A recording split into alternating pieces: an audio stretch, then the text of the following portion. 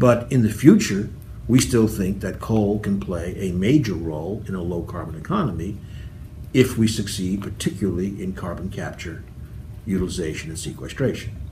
I don't accept the idea that because carbon capture is expensive today, it's quotes, always going to be that way. But secondly, don't forget, we live in a country that does not put any charge, any direct price at least, on carbon dioxide emissions.